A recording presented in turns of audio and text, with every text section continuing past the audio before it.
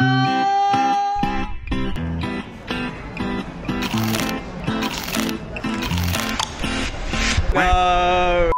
Hey everyone, it's me, Joe Creator. I've changed hotels today so I can be a little bit closer to the train station because I'm going to be using it soon to try and go to Nanjing. I'm about to go and have some dinner now. I think I found somewhere that I want to go, so I thought I'd bring you guys with me. You can see what I eat. Maybe we can have a little chat and tell you what I think of it. So yeah, see you in a sec.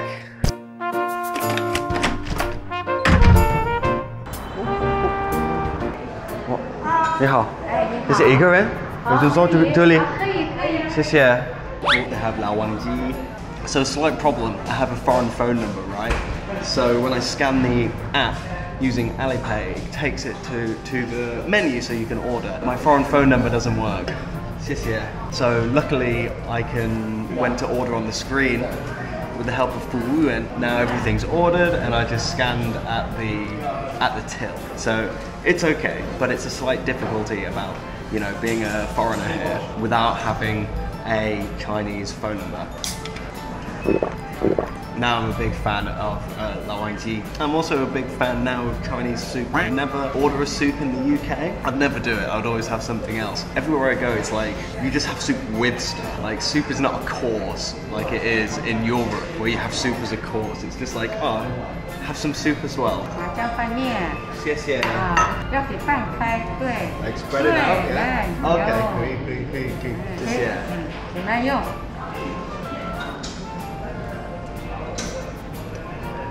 It tastes like peanut butter noodles, right? Definitely tonight I just wanted to find somewhere to like fill the hole in my stomach. Something quick, and I can just have something that fills me up. So this is doing the job. So the lady wanted me to try the wonton dumplings. So yeah, they're coming out too. She's so nice. But I'm also spending more money. Just yeah. Okay, let's try these. They also have like the peanut butter sauce on them. Why is everything with peanut butter? How true, how true. 对对对 Later. 谢谢你 Bye bye now. Bye bye. That was interesting. Peanut butter sauce with everything, and that means like the noodles got a little bit sticky and dry after you like mopped up all the sauce. You had the soup to sort of counterbalance that, and it was a pretty hearty meal, especially when that lady, she convinced me to have the dumplings, right? And they were good actually. I'm glad that she said to order those because they rounded the meal off, and now I'm massively full. Yeah, that was dinner. A little bit of a struggle because I couldn't use the QR code menu to order, but we got past that. Now I am satiated. I think back to the hotel room now, and I'll see you guys pretty shortly with something else in Shanghai. Bye bye. Tomorrow. 早上好. So today I'm gonna go check out, make sure that I can get the train tomorrow, because I think as a foreigner I have to go and like verify my identity for my train tickets before I do that, and so I've got a little bit of time just to pop to the train station. I'm gonna do that, make sure I'm ready for the trip tomorrow. Okay, so here I am coming up to Shanghai Tram. Pretty busy here today though. Maybe there'll be a queue.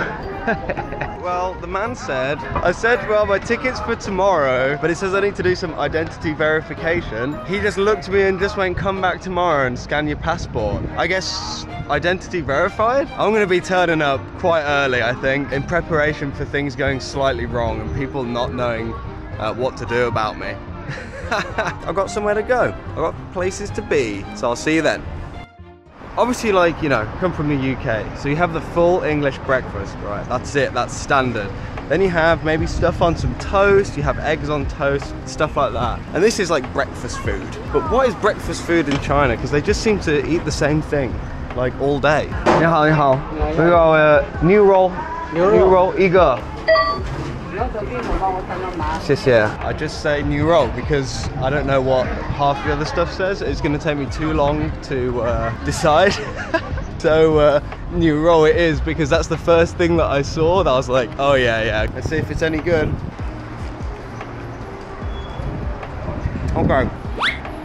Not quite as meat-filled as on the advertisement. It's like a supermarket sandwich when they put all of the filling at the front so you can see it looks good, and at the back there's nothing. I think there would definitely be places where this would be better. This area is pretty quiet. It's like the quietest area that I've been to in a while. And it's nice. So I could have taken a taxi. I didn't really want to because I feel like exploring by foot is much more exciting. You get to see more things, you see more people, you learn more stuff. So yeah, we're walking it.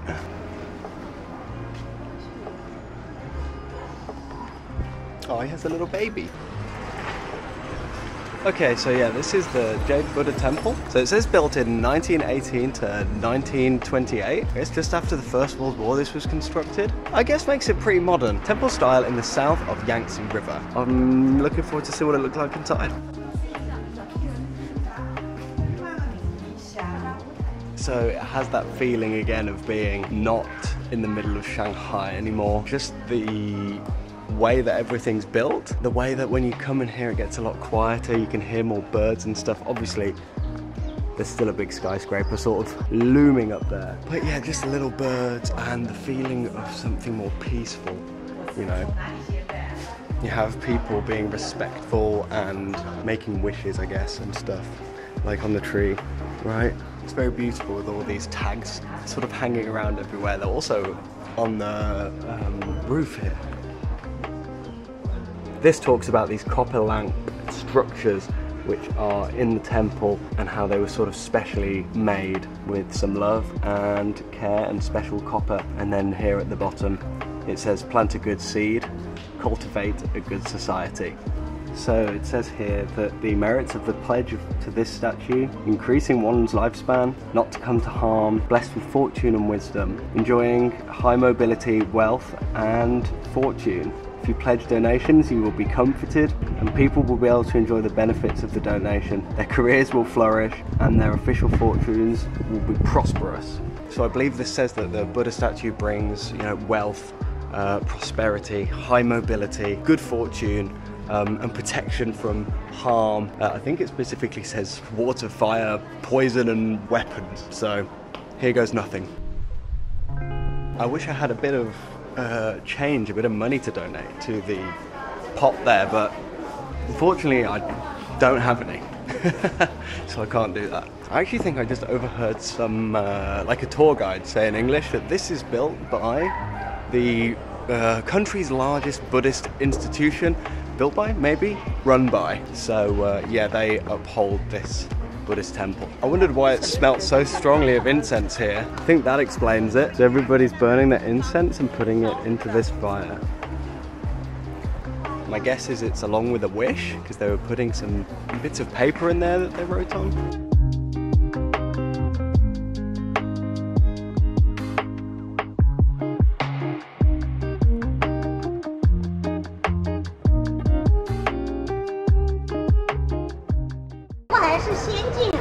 Come on. 都用这个刷脸的。哦，好，谢谢。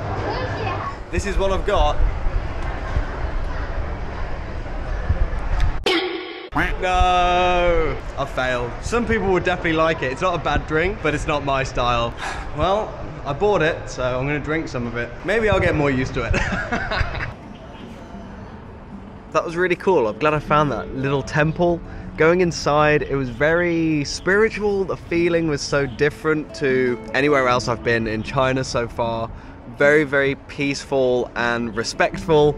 And then, like, as soon as you walk back out on the street again, people are just bustling, hurrying around again and all that sort of stuff. It was definitely different seeing people slow down, pray, and pray for sort of fortune. Yeah, it was really, really interesting. I'm not like completely sure on the customs for that temple, I guess, but I wanted to try be respectful as possible and also sort of give my prayers to the temple. So I gave it a go as best I can. Hopefully I didn't offend anybody.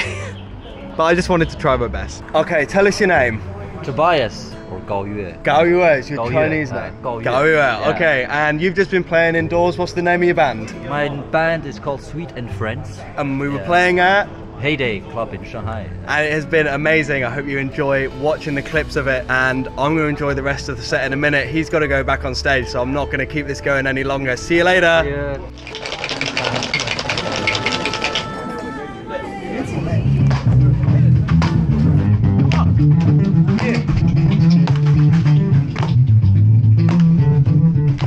The